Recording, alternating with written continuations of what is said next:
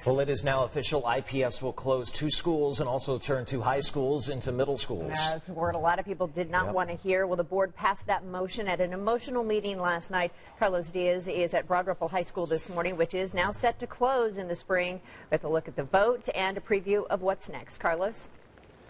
Yeah, good morning, Julia. It's what we anticipated what would happen with the vote happening last night. You have the closure of 2 high schools, Northwest High School and Arlington High School. Excuse me, you have the conversion of 2 high schools into middle schools, Northwest High School and Arlington High School. And then you have the closures of 2 other schools, John Marshall Middle School and right here in Broad Ripple High School. Now, last night at the vote, things did get a little contentious, both outside and inside. There were dozens of ralliers outside of the meeting as school leaders were voting inside. The board passed the motion, and even though public comments were not allowed, there were some outbursts from the crowd. One woman even had to be escorted out of the building.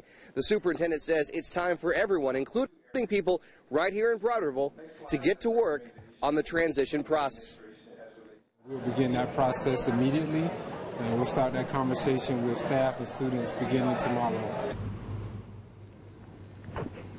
Now, immediately afterwards, the Broad Ripple Village Association released a statement saying, in part, that the Broad Ripple Village Association would like to see their association come up with a plan and have a say in what happens with what goes on here with Broad Ripple High School. As I said, Broad Ripple High School will be closing after being open for decades, and a lot of people are voicing their opinions both online and on Twitter. Now, the IPS schools say that this will save $7 million, actually generate $7 million that can be reinvested in the classroom. Ben, Julia?